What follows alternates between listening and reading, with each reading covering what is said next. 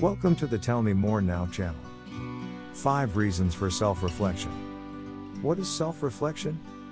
When you deliberately set aside time to consider, concentrate on, evaluate, and give serious attention to your actions, as well as your attitudes, thoughts, feelings, intentions, and desires, you are engaging in intentional self-reflection. When you self-reflect, you are looking inwards at yourself.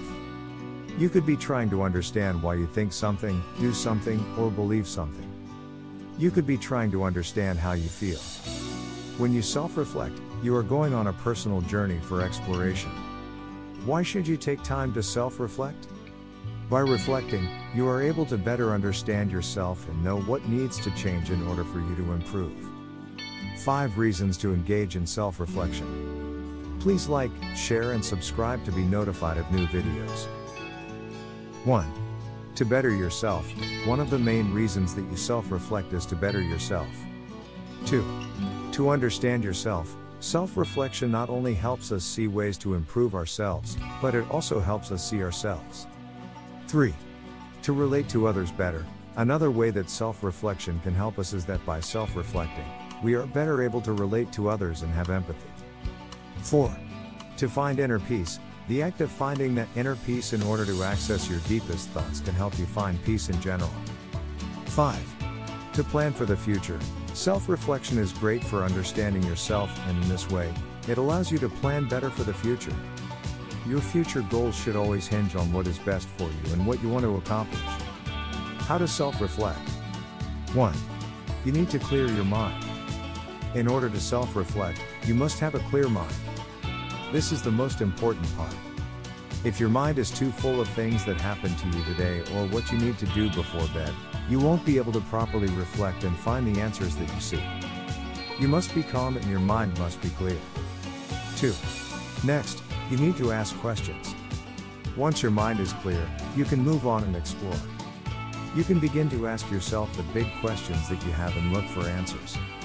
Most of the time, the answers might not immediately show themselves and you will have to look for some time. Ask yourself the following questions.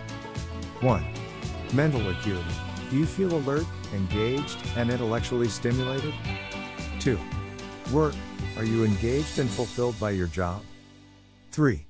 Soul. Are you at peace with yourself and with the world around you? 4. Body. Does your body feel strong, healthy, and nourished? 5.